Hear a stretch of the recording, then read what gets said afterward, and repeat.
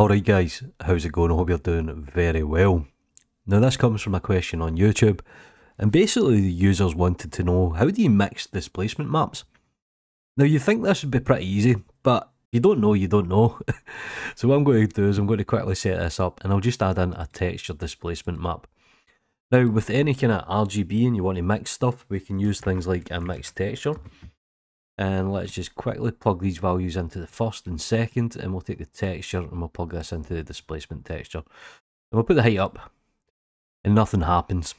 And you're probably thinking, what the hell am I doing wrong here?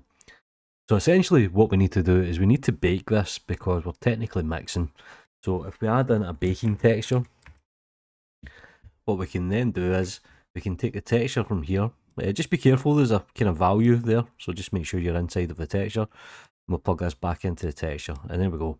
We've essentially mixed the textures, or we're mixing displacement maps. Now it's looking a bit horrible here, but as you can see, if I change the amount, you can see the displacement moving. Now when you're baking, you might want to put the resolution up, so it matches the level of detail, so we can put level of detail up, and we can always add something like a blur just to kind of make things nice, and then zoom out a little bit. And that is pretty much how you mix displacement maps. Just remember to add in the baking texture. Anyway guys, you know what to do. Take care.